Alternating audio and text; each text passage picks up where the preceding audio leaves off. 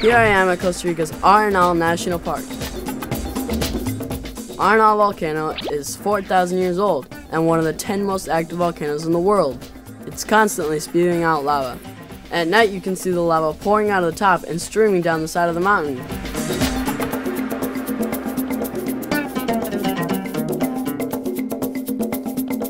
I wanted to learn more about volcanoes, so I met up with a guide from Pure Trek Adventures and he took me on a tour. Okay, let's do it.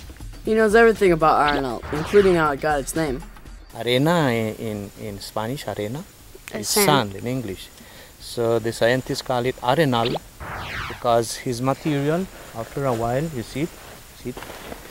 After a while, it develops and is like sand. You see, that's why they call the whole mountain arenal. Arenal was dormant for over 400 years. Do you know what dormant means? It means something that looks dead, but is actually alive and just sleeping. Like trees in winter, or my brother Will.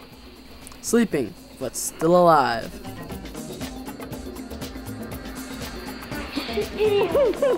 After lying dormant for 400 years, Arenal woke up and had a really big eruption in 1968, which killed 87 people and buried 3 small villages.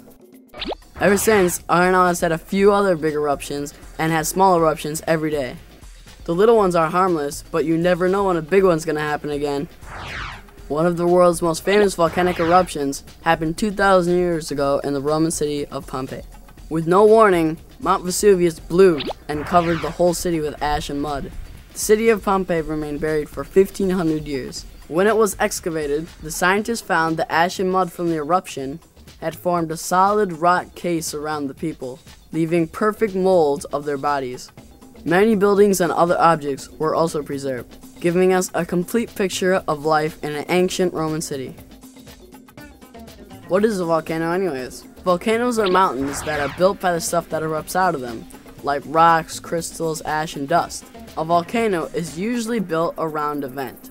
The vent connects with reservoirs of molten rock, also known as magma, found tens of miles below the surface of the earth. Driven by gases and buoyancy, the molten rock forces its way upward. It eventually bursts to the earth's crust. Sort of like a soda. In the bottle you don't see the gas bubbles, but when you open it, the bubbles form and can even flow over if there's enough pressure. Once the magma erupts, it's called lava. My brothers and I made our own volcano. The best part was making it erupt.